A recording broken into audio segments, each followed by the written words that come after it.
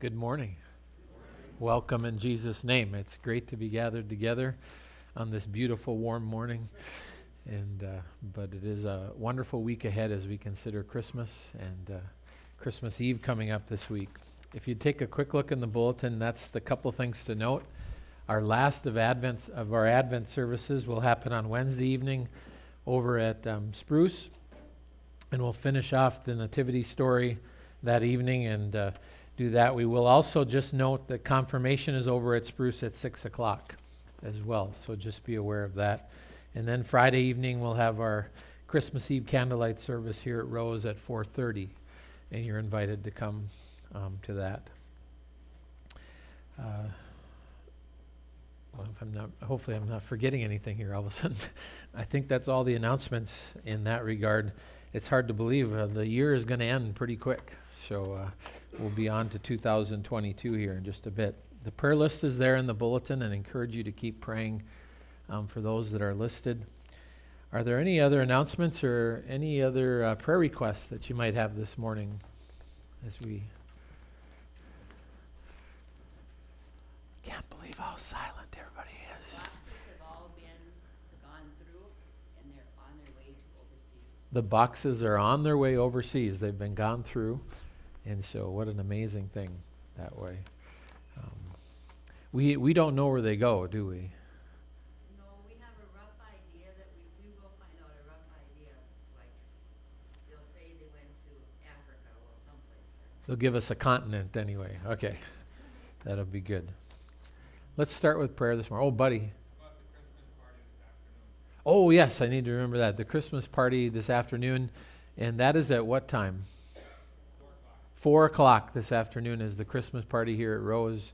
Some good fish and other things. Encourage you to come to that.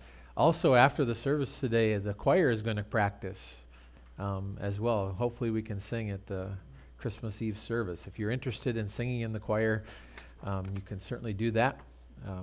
If you don't want to sing and you just want to stand up front, that's fine too.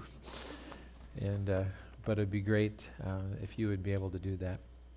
Let's talk with God as we begin this morning.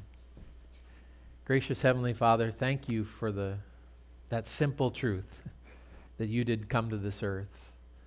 And I'm so thankful for the Christmas program that we had last week here at Rose and for the Christmas program at Spruce this morning with that straightforward message from the kids, considering the fact that you came to this earth.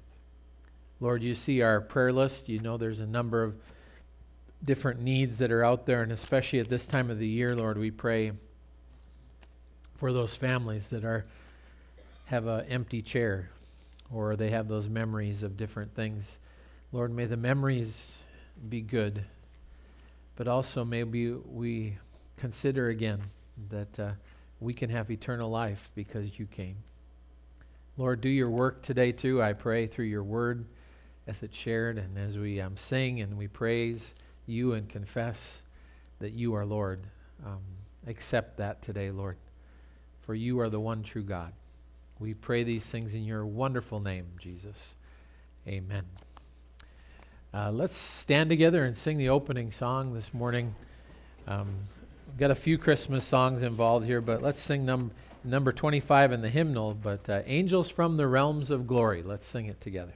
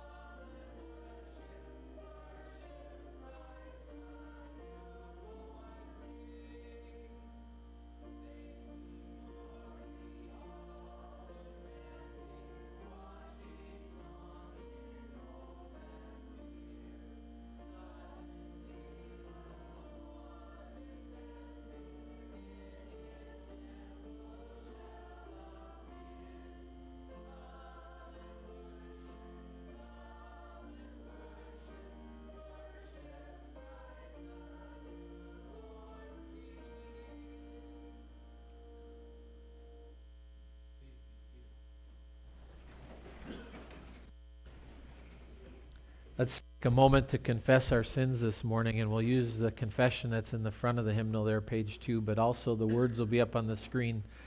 And may we once again just bow our hearts and humbly go before the only one who can truly forgive. So join me, please.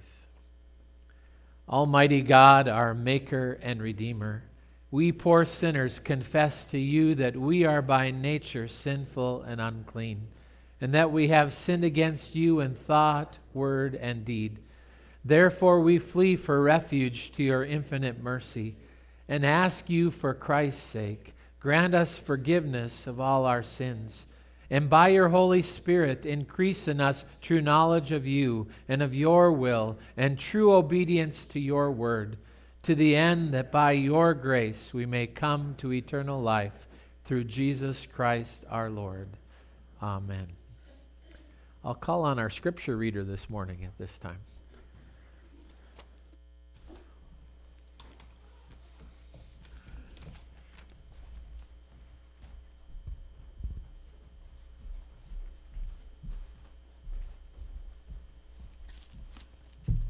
Good morning. It's good to be back. I'm reading from the Green New International Version Bible, and if you'd like to follow along, it's on pages 1563 through 1564. You know, I feel blessed to be able to read this scripture this morning. It records Luke's version of the Lord's Prayer and learning to pray for the right things, and then praying with persistence. Persistence works. Even when friendships fail, this chapter is meant to encourage us to pray. And Luke, more than any of the other evangelists, demonstrated the importance of prayer in Jesus' life and his ministry. So please join me as I read from the book of Luke, chapter 11, verses 1 through 13. Jesus teaching on prayer. One day, Jesus was praying in a certain place, and when he finished, one of his disciples said to him, "Lord, teach us to pray just as John taught his disciples." He said to them, "When you pray, say, 'Father, hallowed be thy name. Your kingdom come. Give us each day our daily bread. Forgive us our sins, for we also forgive everyone who sins against us. And lead us not into temptation.'" Then Jesus said to them, "Suppose you have a friend, and you go to him at midnight and say, 'Friend, lend me 3 loaves of bread. A friend of mine on a journey has come to me, and I have no food to offer him.' And suppose the one inside answers, 'Don't bother me. The door's already locked, and my children and I are in bed. I can't get up and give you anything.' I tell you, even though he will not get up and give you bread because of friendship, yet your shameful audacity, because of it, he will surely get up and give as much as you need. So I say to you, ask and it will be given. Seek and you will find. Knock and the door will be opened to you. For everyone who asks receives, and one who seeks finds. And to the one who knocks, the door will be opened. Which of your fathers, if your son asks for a fish, will give a snake instead?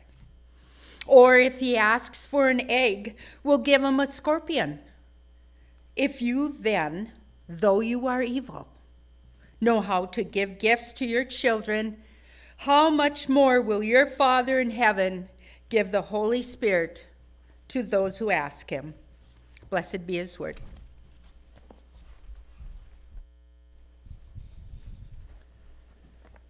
Thank you, Carmen, for reading that today. And It's always a treat when Carmen reads, too. She puts it all out there. I don't know if I have to preach today, Carmen. You kind of laid it out, which is great. No, it's wonderful to hear those words. Let's confess our faith today by song.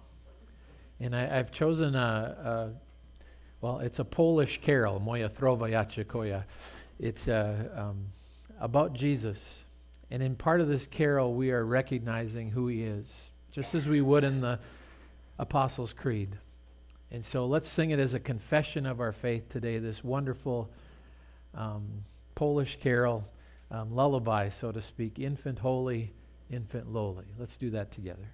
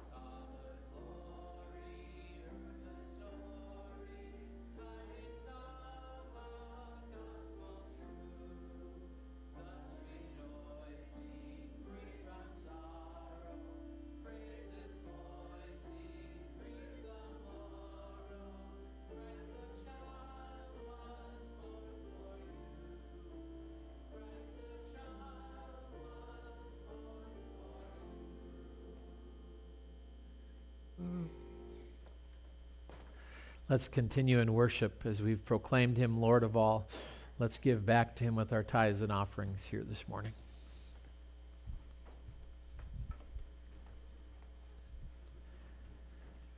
Dear Heavenly Father, you are the Lord of all.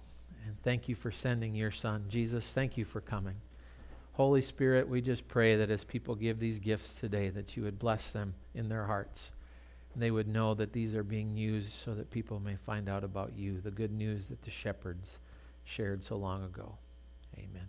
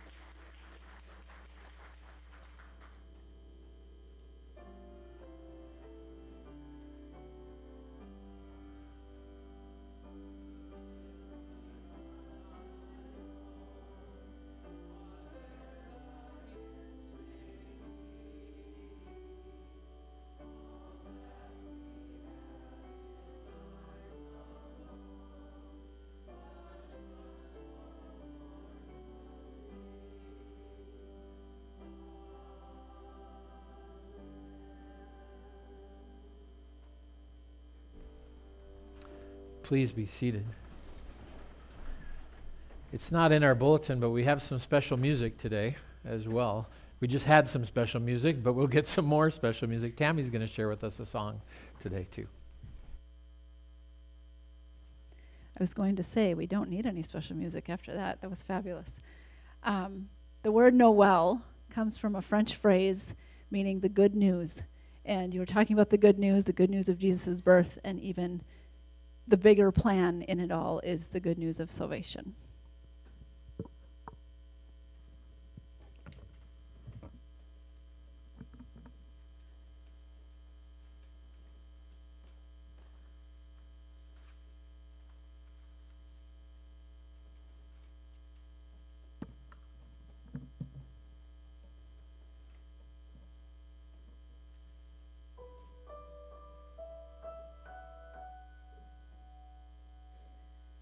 Love incarnate, love divine, star and angels gave the sign.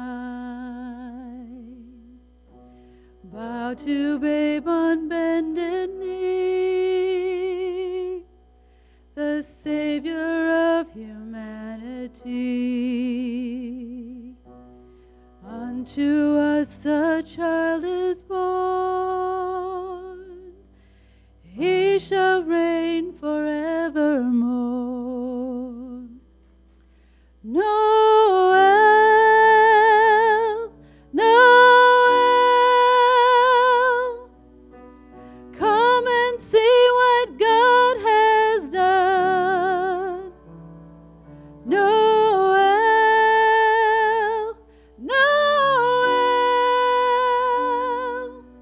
the story of amazing love, the light of the world given for us. Noel.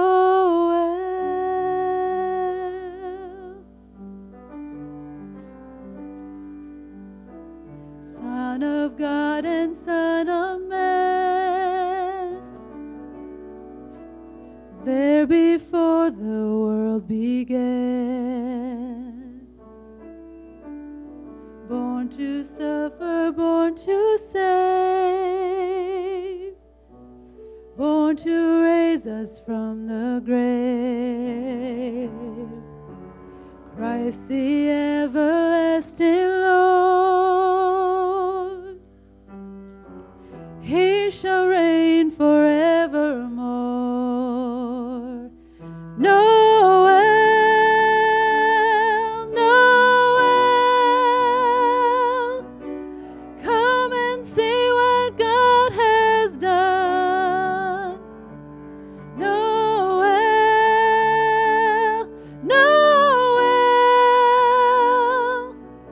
the story of amazing love, the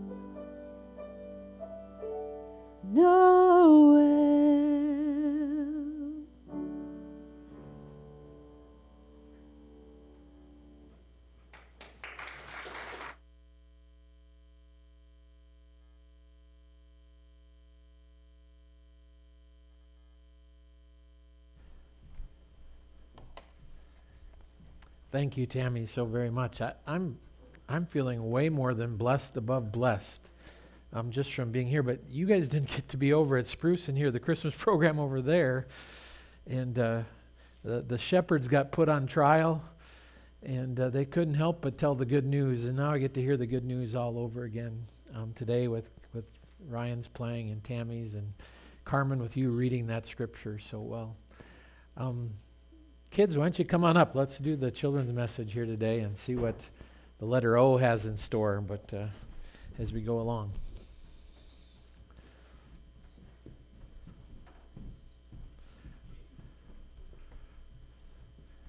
Well, the kids must have slept in today. There's not many of them here. The big kids are around the show. All right, let's see if you guys can do we've been doing the ABCs. For you who are visiting today, we've been doing ABCs with songs. So A, away in the manger. B, baby shark. You may wonder, why do we do baby shark?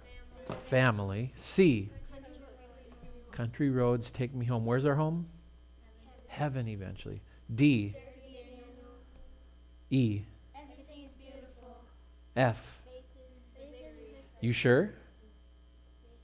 You sure faith is the victory? Faith in who? In Jesus. Yeah, in God. Okay. Just make sure, because you could have faith in a lot of things. G. Go tell it on the mountain. Yeah, go tell it on the mountain. H. Holy, holy, holy. Holy, holy, holy. It's the song of heaven, the angels sing. I. It came upon a midnight. Yes, exactly. It came upon a midnight clear. J. Jingle bells. Jingle bells, the family riding in the sleigh. K. The king is coming. The king is coming. He came once and he's coming again, isn't he? L. Look to the rainbow. Look to the rainbow. Now, we need to light some of these candles, right? Yeah. As we go. But M. Do you remember M? You should, because Tim did it, remember? My generation, right? That was the thing we learned about. I mean, you learned about the fact that sin is coming in every generation. We need a Savior. What would it have been if I would have been here for that one? Do you remember what I told you? Mary had a little lamb, which would fit for Christmas, because Mary had a little lamb, the lamb of the world, with things that way. N. Last week, the pink candle, remember? Do you think they remember out there?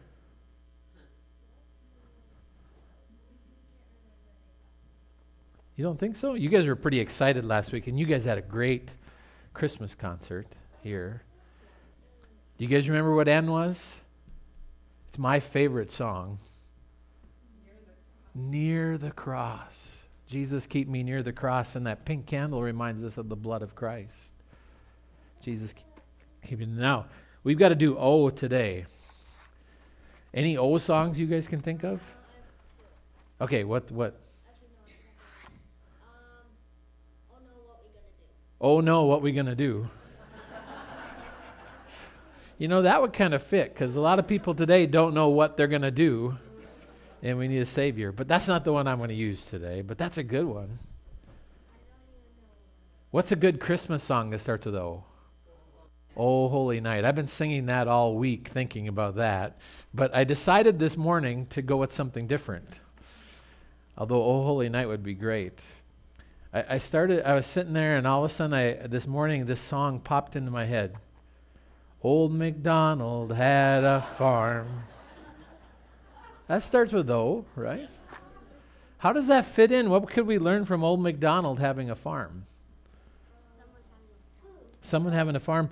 Let me ask you, where was Jesus born? Yeah, well, he was born in a stable, right? Were there animals around? Did he get put into a feeding trough? Yeah. That would tie into things. We could also talk about growing old, but we won't do that, okay? But Old MacDonald had a farm. The animals were around too. Jesus was put into a feeding trough. And so as we light that fourth candle, sure, come on up. Zeke paid me off beforehand, just so you know. There you go. Now make sure you turn away when you blow it out, okay? Don't See? Want to do it again? So when you do it this time, remember to turn away when you do it. Fun part. There you go. Light it that way. There we go. Now turn the other way. Zeke, when you get married someday, I'm gonna keep blowing them out. no, that's the key. That's the key to marriage. When you light that unity candle, that you turn and blow out your own candle. Okay, that would be the key. But Old MacDonald had a farm. Let's pray, guys, and then you can have. I guess since there's just a few of you, you can have 4 pieces of candy today, 2 for yourself and 2 to share. Okay. Look at them, how hungry they are out there, so you can give them a couple things. But let's pray. 2 to share, yep. Lord, thank you that we can share the good news of you coming to this world, and thank you for the music we've had today and the scripture that's been read. May it take root in each of these young hearts as they go forward and in our hearts. And help us to be like the shepherds and go tell the good news that's out there. We pray these things in your name, Jesus. Amen. Amen. Thank you, guys. 4. 2 for yourself and 2 to share, Joey. Before the message today, I picked out one that wasn't a Christmas song, but it ties in with the message for today. So let's sing this wonderful song, Sweet Hour of Prayer, as we look at the prayer that Jesus taught us to pray today.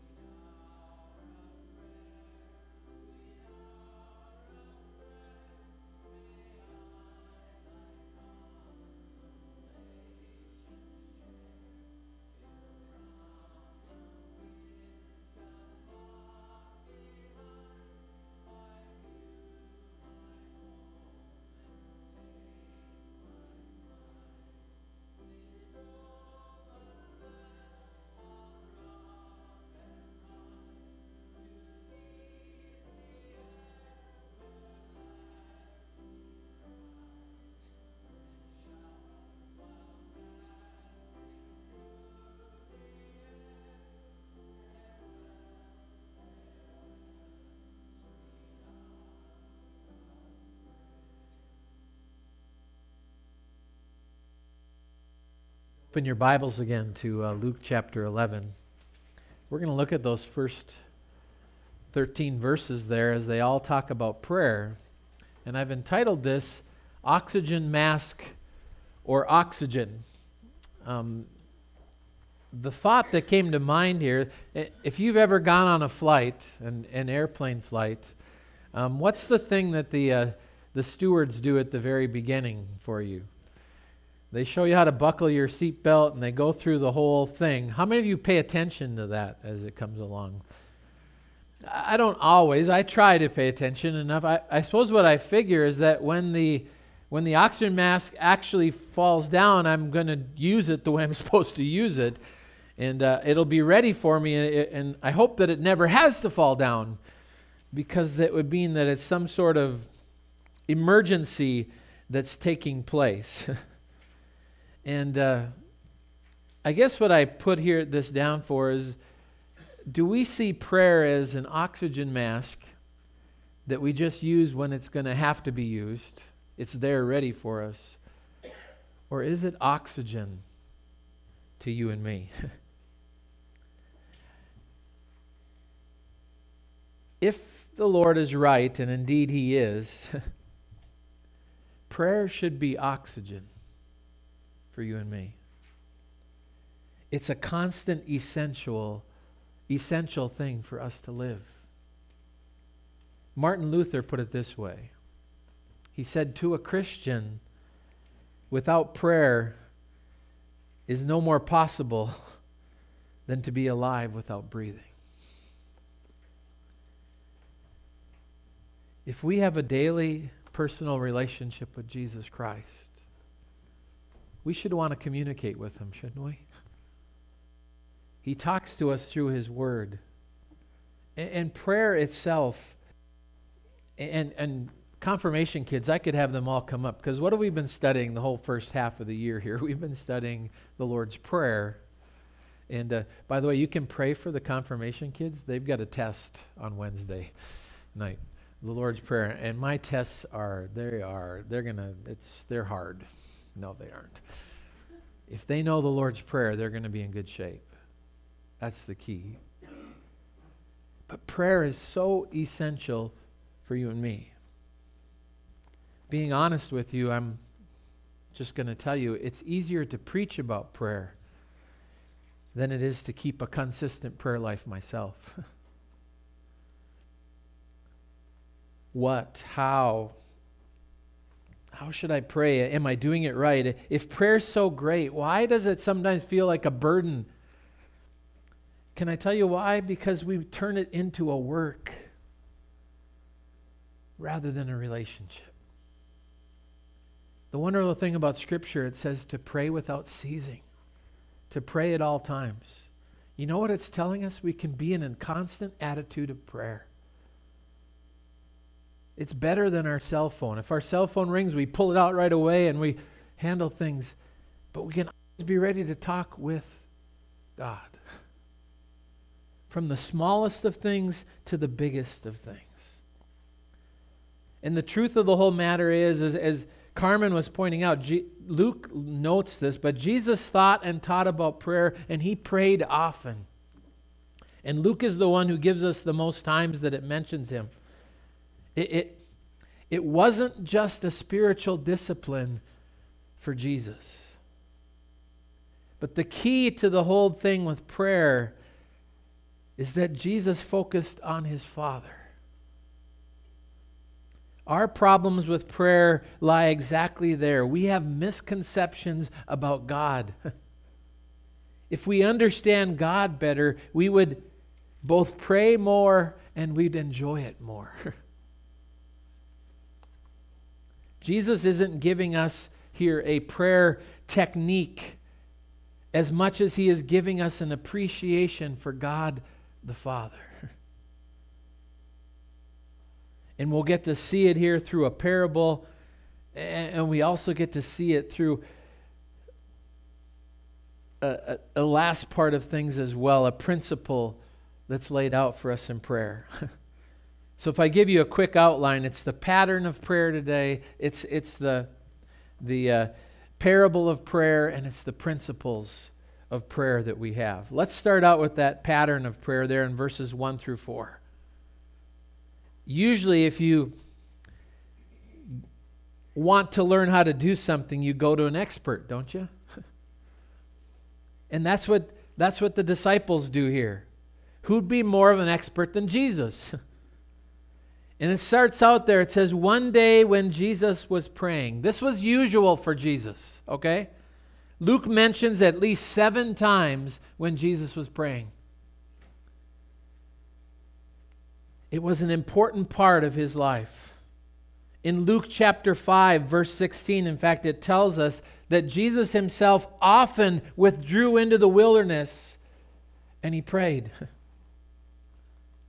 He prayed at his baptism in chapter 3, the choosing of his disciples in chapter 6, Peter's confession of faith in chapter 9, at the transfiguration later on in chapter 9, at the crucifixion he prayed in the Garden of Gethsemane.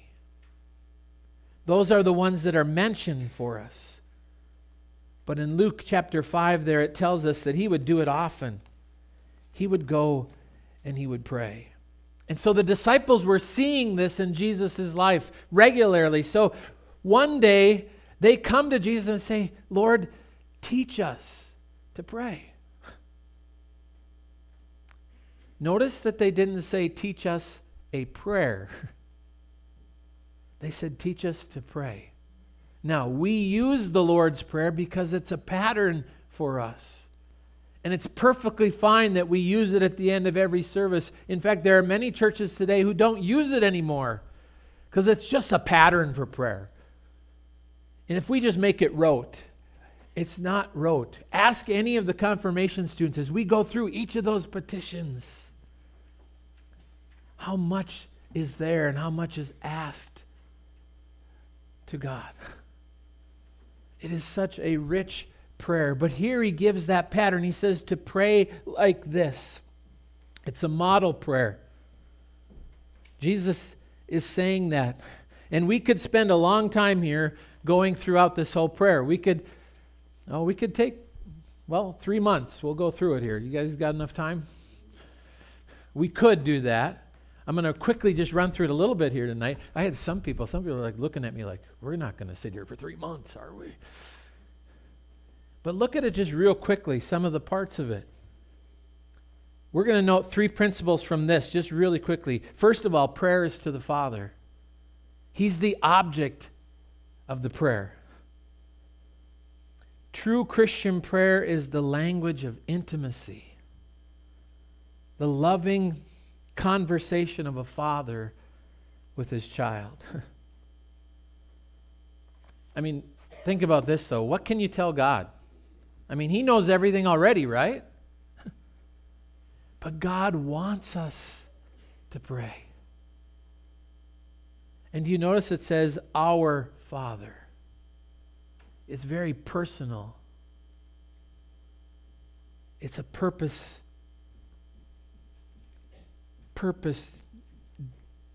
deepening relationship. The other thing about prayer here, the second thing is prayer is about the Father's glory. Hallowed be thy name. It's a plea that God would be honored among men. His name is already holy. But we want to hallow his name. How do you hallow God's name? By living out your life for him. Your kingdom come. Jesus would be Lord here upon earth. That's what we're praying for, that he's Lord now in the hearts of people. Where is the kingdom of God today? It's in the congregation. It's in the hearts of true believers. But we're also praying for his kingdom to come. For him to come back again. Like the letter K from the children's sermon, the King is coming. In prayer, God's glory, God's program takes precedence over all else. We mess up prayer if we make it all about ourselves rather than about honoring God. By the way, God does want us to deal with things ourselves too. We'll see that. That said, the third thing here is prayer is about our needs. God wants us to petition Him, to bring things to Him.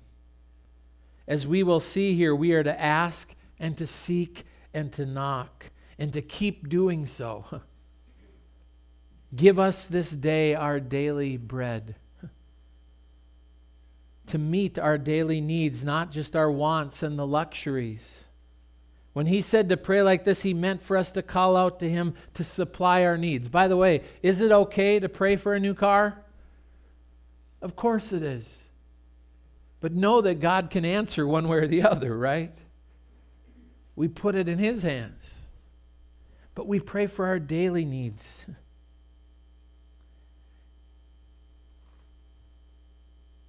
Forgive us our debts. Forgive us our trespasses as we forgive those who trespass against us. Our greatest need is to be forgiven. And if we're forgiven, then we need to forgive others. To admit our sinfulness. To admit our utter depravity. But to know we have one that can bring about that true forgiveness. Lead us not into temptation. Help us, Lord, as we deal daily with the enemies of our soul, our sinful nature, the world, system, and Satan. So Jesus here, having given the pattern of prayer, tells a story. He goes to a parable. And so we have a parable about prayer. We often call it the parable of the midnight caller. Now, I need to let you know that in Israel and in the Middle East there, days are hot. They can be a hot time, and people would travel then, because it was so hot during the day, they'd travel often in the evening. Just the opposite of what we do this time of year, right? We want to travel during the day, even though there's not much daylight. But they would travel in the evening. And the custom in that day, well, by the way, sometimes when you're traveling in the dark, there's going to be some unexpected delays sometimes, right? Right? Kind of like traveling in the snow. You're going to have some unexpected delays. That's the way it is. And so that was the custom. That day was for a host, as that person was traveling. If a person came and you were hosting them, you needed to provide a meal. Not to do so would bring dishonor on the host and perhaps on your entire village. There's no refrigeration.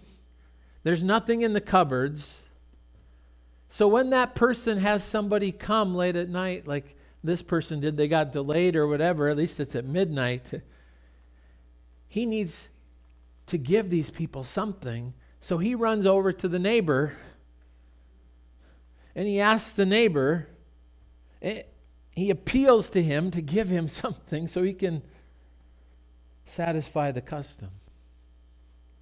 Now, to better understand this, I want you to picture a one-room home. The whole family, in those days, they would have slept on the floor. And when the door is bolted, if somebody gets up in the middle of all this, what's going to happen to everybody? They're all going to get woken up. So you can understand in this parable the neighbor's reluctance. But to deny this request, again, is against everything of the cultural values. Now, Jesus assures us that He will respond, that this neighbor will. It may not be motivated by friendship, but because of the man's boldness. You see that there? His audaciousness. Because of that, he's going to get up and give him as much as he needs. We see it there in verse 8 of the text. Think about it. When you've gotten calls after midnight, you ever get a phone call after midnight? What's running through your mind when that call comes in after midnight? What's happened? This has got to be an emergency.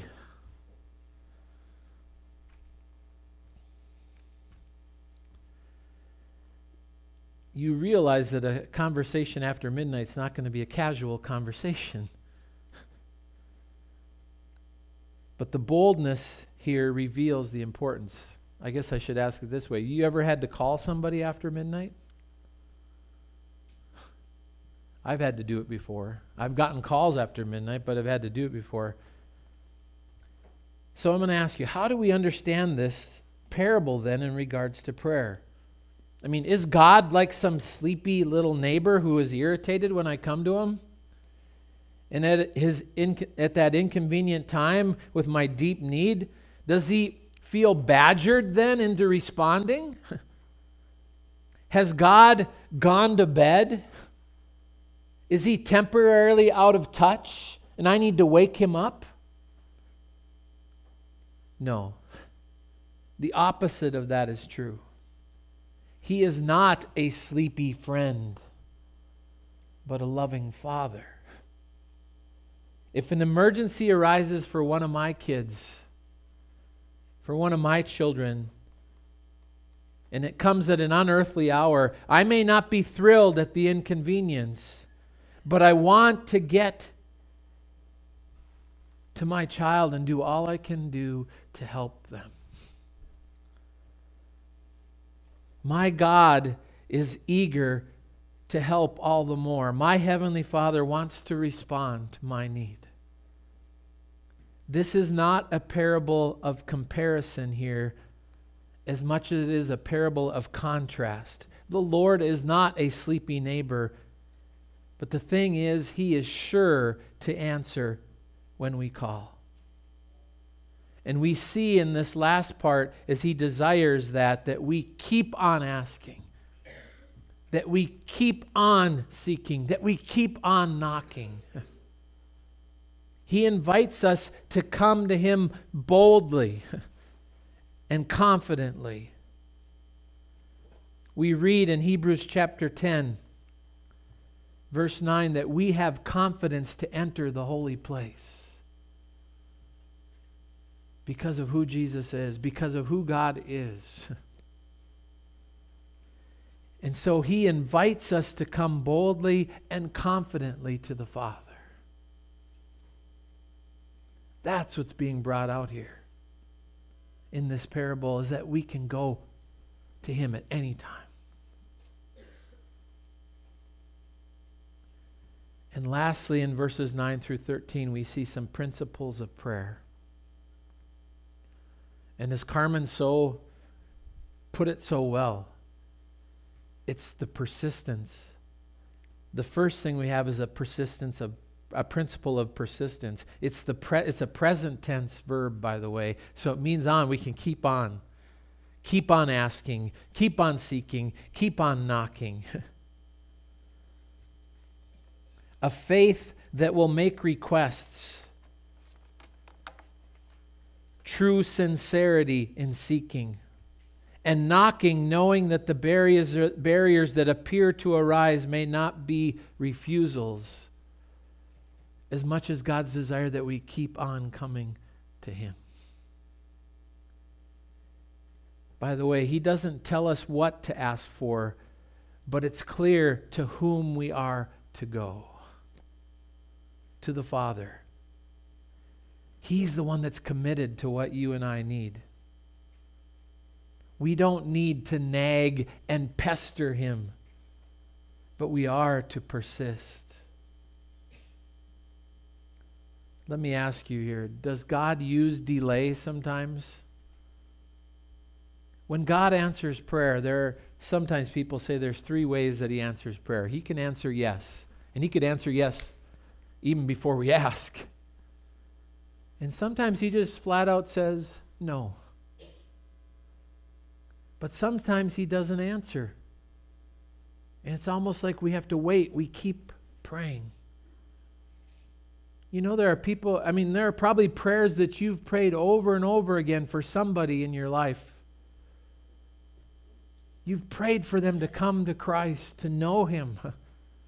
And there are many people who have prayed those prayers and they've passed away, and those prayers never got answered till after they had died. God sometimes uses that delay And we trust that He knows what He's doing. He knows the right time. He knows the right place. He knows what you and I need. We won't ask if we think we can meet the needs ourselves. But if we know or we can recognize that God alone can supply our needs, that's when we ask. There's an old Norwegian. His name was Ole Hallesby. And he wrote probably one of the greatest books on prayer. It's just simply called Prayer. That's the way Norwegians are. We got to keep it pretty simple, right? But he uses something here, and I'm going to use a quote from him because there's a key to this. He says, prayer and helplessness are inseparable. Only he who is helpless can truly pray. Your helplessness is your best prayer. In our helplessness, we realize that God is the one that we can turn to. That's true prayer. Sometimes your best prayer is when you don't even know what to say. For God knows your helplessness. Now, I know this doesn't always fit with our world today where we're supposed to be strong and we're supposed to be able to do it ourselves. But you know what? When you really know that things can happen is when you realize you can't do it in your own power. But you have one who can. And you're trusting in Him. You're trusting in the God of the universe who can do anything. He's a God who can meet us right where we're at, and He can help. By the way, do we receive everything we pray for? No. Isn't that wrong? Because look, read in verse 10 what it says. Everyone who asks receives. He who seeks finds. Him who knocks, the door will be opened. Some people have wrongly taken this verse and they've said that if I name it and I claim it, God's going to do it. You will have preachers that are preaching that this morning. And if it doesn't happen for you, you didn't have enough faith. That's a bunch of baloney. We have a God who knows everything. We have a God who knows what true help is. If your kid asked you for everything they wanted for Christmas and you gave them everything they wanted for Christmas, would that be a good thing? I had a feeling that I was going to get an answer to that one. Joey, in about 20 years or 25 years, you'll understand that a little better. Because I would have said the same thing at your age. God knows what's best for us. If we got everything, we'd be a spoiled brat. And that's what leads to these verses 11 and 12. I mean, look at that. That's what he brings out. Look at verse 11. Which of your fathers, if your son asked for a fish, would give him a snake instead? I don't think your dad would give you a snake if you asked for a fish, would he, Joey? Yeah, I don't think so either. If he asked for an egg, would give him a scorpion. What Jesus does here is he builds now on earthly fathers, imperfect as we are. But who would give something harmful and destructive when a child asks for something good? As an earthly father, I delight in meeting my child's needs, and hopefully I hear and hopefully I discern that need as it comes. As a perfect heavenly Father, we can have confidence that He hears and He discerns our needs in His wisdom. And as God, He knows no limits. How much more will He give us what we need? He never gives foolishly. He never gives haphazardly. He never lacks resources. He doesn't need to act insecurely and buy our love with gifts. He never says no because he's distracted or irritated or exhausted at the moment. But you and I can go to him with unlimited confidence. He is Lord. He will never give me what is contrary to my good or his glory.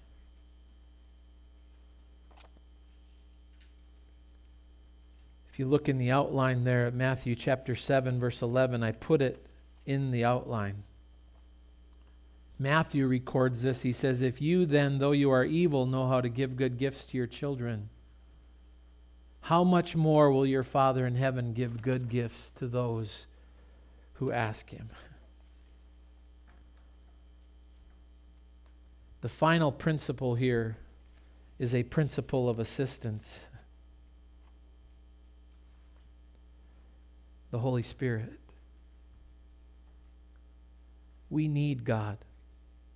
We need the Holy Spirit in our hearts, in our lives, so that we can pray. Without him, we don't know how to pray. Does God hear the prayer of an unbeliever? Yes, he does. But when we don't know what to say, we have the Holy Spirit, if we're trusting in him, that cries out for us. How do I get the Holy Spirit?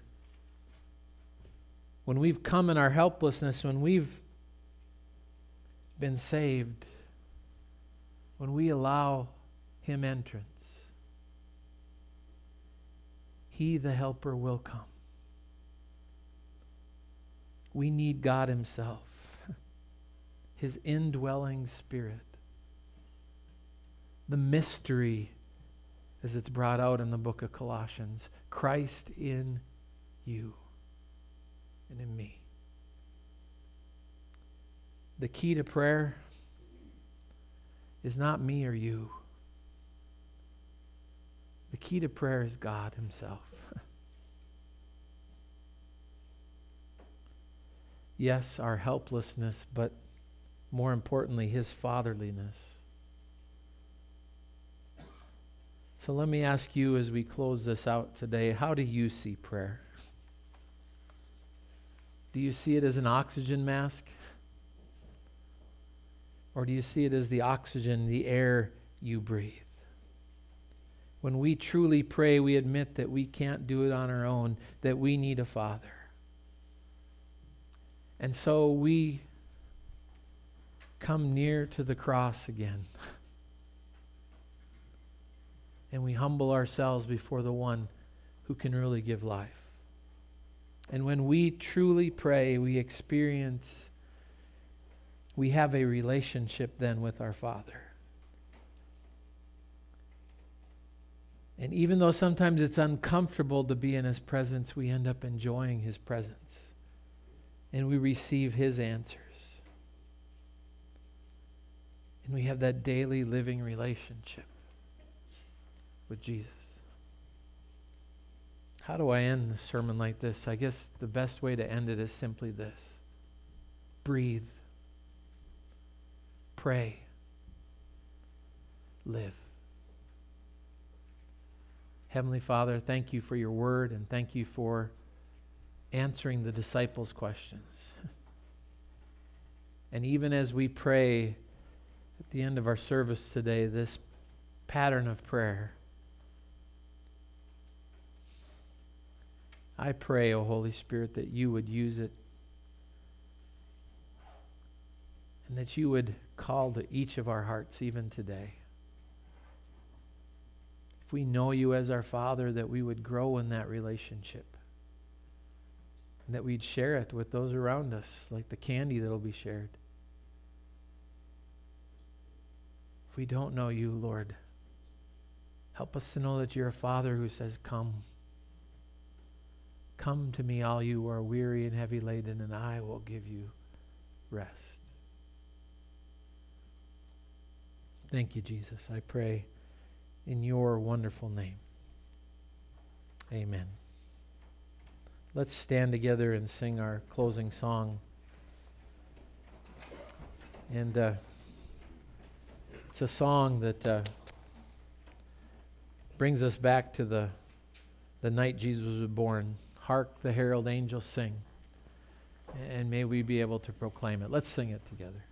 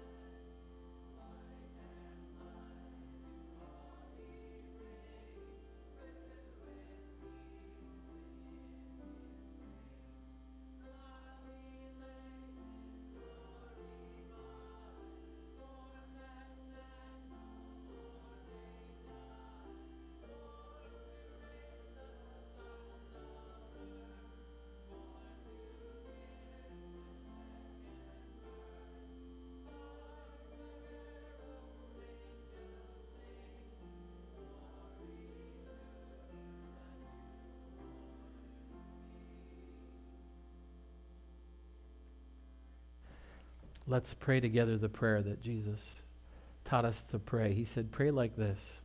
Our Father, who art in heaven, hallowed be thy name. Thy kingdom come, thy will be done, on earth as it is in heaven. Give us this day our daily bread, and forgive us our trespasses, as we forgive those who trespass against us. And lead us not into temptation, but deliver us from evil. For thine is the kingdom, and the power, and the glory, forever and ever. Amen. And may the Lord himself bless each of you and keep you. May the Lord make his face to shine upon you, be gracious unto you. And may the Lord lift up his countenance upon you and give you his peace. In the name of the Father, and the Son, and the Holy Spirit, the one true and living God. Amen and amen.